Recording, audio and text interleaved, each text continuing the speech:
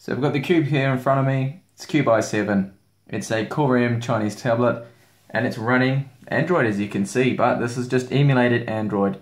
They advertise the system as having both Windows and Android, and that is true, but it's not a proper dual boot. It's not running Android here natively. It's emulating the GPU and the CPU.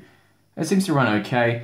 It's upscaling to 1080p here from the application, and I'll just quickly show you that it's running Android 4.2.2, and it does have the Play Store, and you can install applications. They install onto your Windows hard drive, and it works that way. And the operating system, the launcher they've got on it is pretty standard. It's very basic. Let's show you a couple of things here that I did install. Antutu, managed to run that, and well, this is what can happen. It's only emulating it, and I've just had a problem now, so it has crashed. So I'll have to start that again.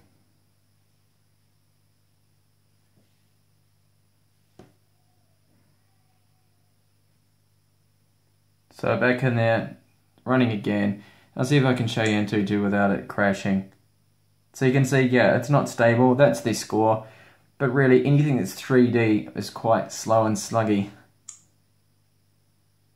So I don't really, honestly recommend it. If you're really desperate to run some kind of Android applications, then you can do it. You can emulate it using this program.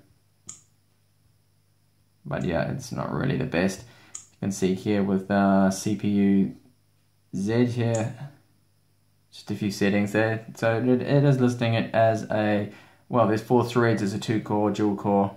4 threads, and there's some of the information there is correct, but you can see here that the GPU renderer is Android emulated OpenGL. And speaking of OpenGL, I tried to run advertising there, Epic Citadel, and that crashes. It crashes on me.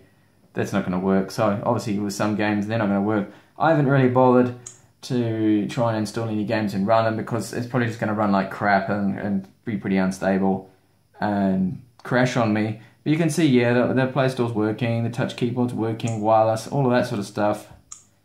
It's all working, but yeah, it's emulated, so it's not that fast, not that snappy, a little bit of lag here and there.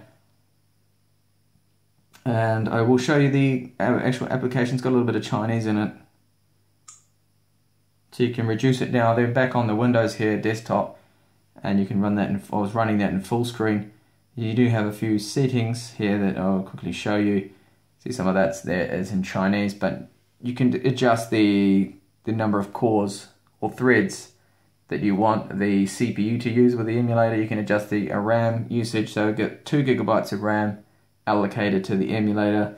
There's a resolution, it's 1440 by 810, and you can see Google Maps or some other Chinese maps there, and you've got location of where you want your files to go with an Android, so that's like your hard drive for your downloads. I just set it all to the downloads there. That's pretty much how I've just set the emulator up. If you want to run that, then you can try and set those settings up there yourself. I just put everything onto my documents folder.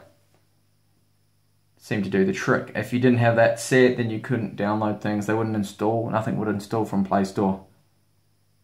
And yeah, something to do with Google Maps there. It's an interesting concept, but yeah, as I said, it's not a proper dual boot, so it's never going to be fast. The gallery, wow, there's nothing there. And you do have access to the accelerometer, that will work. Flip it around. Well, maybe not. No, that doesn't seem that's going to be working.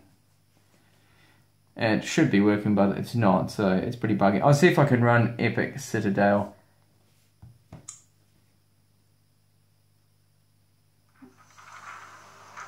You can see already it's lagging just on that. Ooh. And it's crashed. Yeah, it's like a proper crash. It sounds like a Windows crash. The application's just completely frozen. And yeah, I don't even think I can get back into Windows here. Does not sound good at all. Okay, so I'll just quieten that down so I don't go mad with that noise. So there we go, that is the Cube i7 just running their Android application. You can download that emulator for Android for the Cube i7 off techtablets.com if you are interested. I've mirrored the file there. And yeah, so if you want to check it out, yeah, it's okay, but does it run good? Not really. It's crappy, it crashes, it's slow. Nah. I'll get a proper dual boot tablet if you're interested in running Android, or an Android tablet. So thank you for watching the video, and I'll hopefully see you in my next video. Bye for now.